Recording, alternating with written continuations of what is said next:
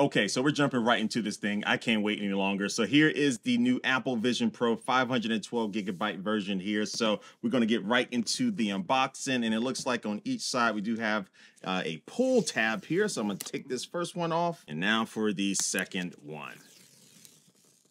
Boom. And now, the moment of truth here. Boom, take off the lid, and here is the new Apple Vision Pro. You see that it does come with this cover that you can use to protect the front glass when you aren't using it or if you are traveling with it here. And this is my first time picking it up here. And as far as the weight, it is definitely heavy on the front side. It's definitely nothing that feels like a 20-pound dumbbell or nothing like that. But I do feel some weight on the front there. But I should have another band here in the box that helps with the pressure on the top of your head. We're gonna come back to the headset here in just a second. This little thing is just like a platform for it. And let's see what we have in here. We have a bunch of, I'm assuming, paperwork here for the Vision Pro.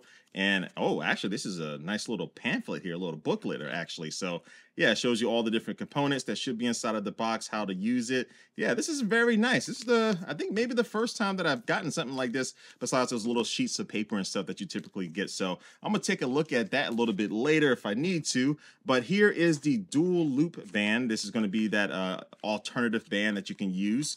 And let me go ahead and open this up. So basically this is going to be two straps that you use, and I'm not going to put this on right now because that'll take too much time. But yeah, so that's a little bit more work to get this on your head besides this little solo band here, but it could be more comfortable for long stretches. And here is going to be the external battery here for the Vision Pro. And let me get this thing undressed. So this is a little magnetic attachment that goes on the side of the headset, and I'll demonstrate that here in just a second. And then over here we do have another cable here that will allow you to use it with this charger brick here, or charging brick that you can plug into the wall, so you don't have to worry about running out of battery. You can have these two plugged into the headset, so you basically have unlimited power. And here's a closer look at the battery. I don't know, for some reason I thought it was a little bit smaller than this, but this is definitely something you want to keep in your pocket. Or I actually did get the Belkin clip for this that you can use to attach this to like the inside of your pants or a belt or something. So I'm going to show that in a future video with some other accessories as well. And I will say that these cables are nice and braided too, so they do have a premium feel, I will say, to them. But yeah, they feel pretty good. So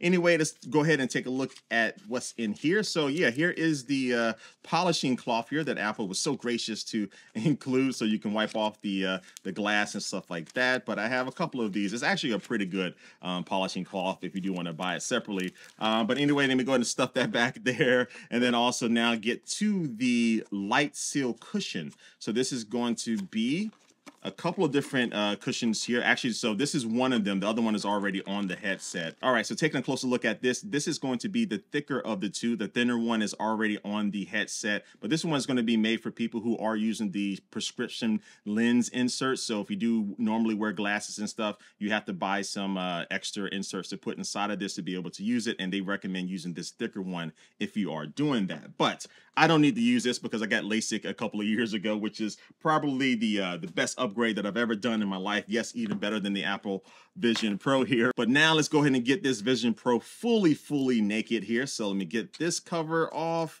and boom, we don't need that anymore. And this thing feels good. I mean, the knitting and stuff on this feels very nice. Let me go ahead and take this off and take a look at the glass here fully for myself. And look at that.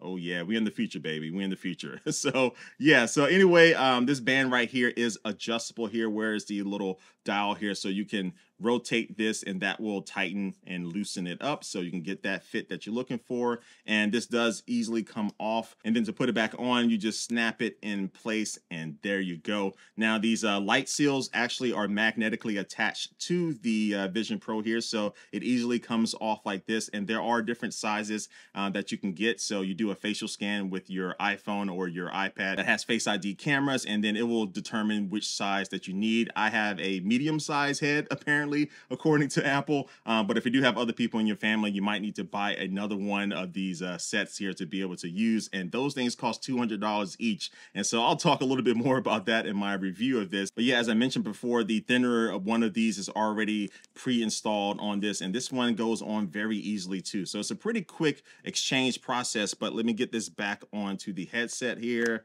just like that. But now we are ready for me to put this on my head for the first time. So here we go, putting on the Vision Pro. And let me tighten it up. Where is the dial here? So after using like the question stuff, it is a very easy kind of fitting process here. This is very, very, technical the way they designed this, and it does get pretty tight.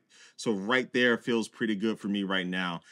So initial thoughts on the weight, I will say that you feel it. Right? You feel it, but I will see if it bothers me after like an hour and a half or something like that. What I found with myself over using VR over the last few years is that I don't normally do more than like 2 hours at a time, but I'm going to give this a really good test watching some long movies and stuff, but we'll see. But now let me attach this external battery pack here for the first time. So you have this little dot right here. So you need to put it on the blank dot there. And then once you do that, you just twist it and line it up with the other completely full dot. And now this thing is already getting some juice here. You can see that little light powering up there. So yeah, on the side here we do have the spatial speakers here. So apparently these speakers should sound really good, especially when you are watching movies and stuff. So I can't wait to try that out. But yeah, I'm gonna stop right here. Look, we have the glass, we have the cameras and stuff like that, but I'm gonna cover that in other future videos over my first impressions leading up to my full